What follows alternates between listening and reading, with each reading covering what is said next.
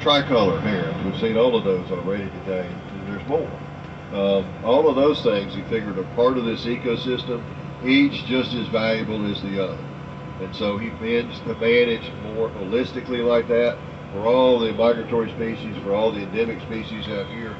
And he's probably one of the first that would offer protection to hawks and eagles and owls and things like that. People used to shoot birds like that because he ate chickens. That was their thinking. And Yawkey protects them, offered protection for alligators as well. This is the beginning. This is in the 20s, and it's in the 30s. By the 60s, he's still working just as hard to make this place better as he had been back in the 20s. 40 years later, and still pushing the envelope just as hard as he could.